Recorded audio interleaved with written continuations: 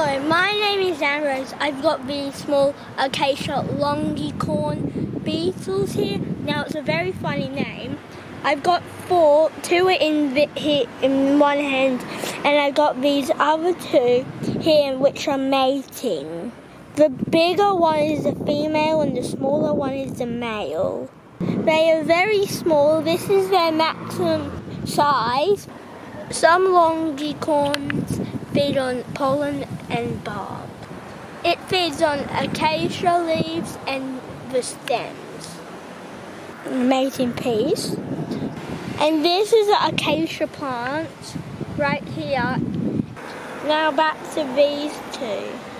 Longicorn beetles are also called longhorn beetles. Oh! It tried to fly away, but it didn't. It tickles a bit when it walks on me. And they have long antennae which comes from the edges of their eyes. And their antennae can be directed over the back of the body. Now, they lay their eggs in cracks of bark or under the bark. And the larvae feed on woody plants. When it's ready to pupate, the larvae draws a tunnel to the outside. The larvae pupates within the tree, and then it uses the tunnel to emerge. And it's not dead, it's biting me right now.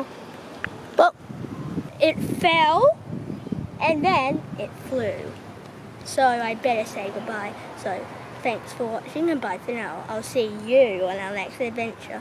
Subscribe so you can join me on our next adventure.